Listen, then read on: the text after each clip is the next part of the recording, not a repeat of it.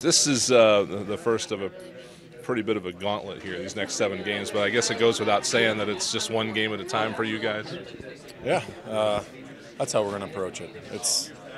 We have to do everything right tonight in order to win against Toronto, right? You can't think about really the other 6 you mentioned, but it's a good stretch, and it's kind of that stretches those games that you have to step up for, and that's how we're approaching.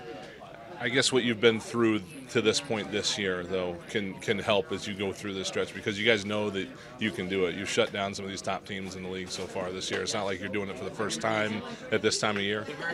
I think we've played really well against a lot of top teams, whether it's the last time we played Toronto or other teams. And I think right now we have to focus on those little details and being able to do that at home and playing that same disciplined game in all the parts of the game, right? We talked a lot about that today, about the things we need to focus on, and this is basically playoff hockey for us, and that's how we're going at it.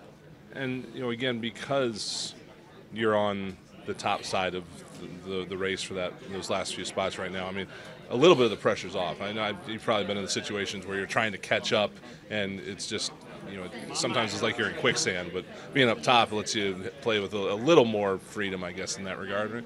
Yeah, there's a couple different ways to approach it, I think. And I think the main thing is you can't be satisfied with where you are, though.